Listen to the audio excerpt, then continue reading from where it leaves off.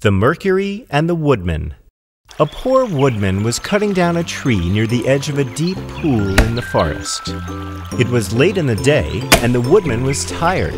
He had been working since sunrise, and his strokes were not so sure as they had been early that morning. Thus it happened that the axe slipped and flew out of his hands into the pool. The woodman was in despair. The axe was all he possessed with which to make a living, and he didn't have enough money to buy a new one. As he stood wringing his hands and weeping, the god Mercury suddenly appeared and asked what the trouble was. The woodman told him what had happened, and straight away the kind Mercury dived into the pool. When he came up again, he held a wonderful golden axe.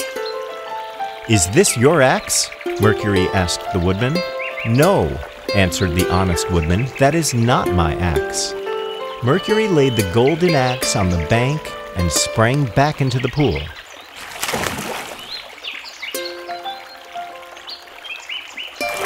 This time he brought up an axe of silver. "Is this your axe?" Mercury asked the woodman.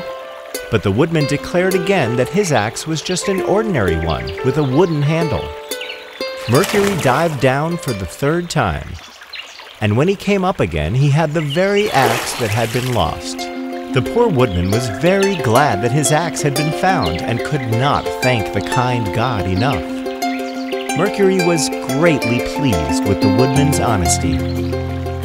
"I admire your honesty," he said, "and as a reward you may have all 3 axes, the gold and the silver, as well as your own."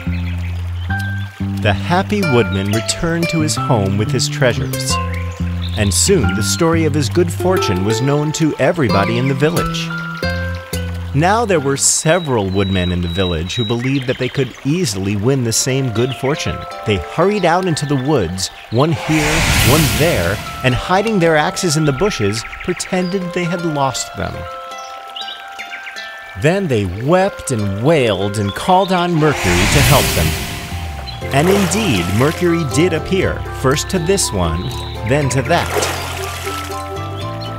To each one he showed an axe of gold, and each one eagerly claimed it to be the one he had lost. But Mercury did not give them the golden axe. Instead, he gave them each a hard whack over the head with it and sent them home.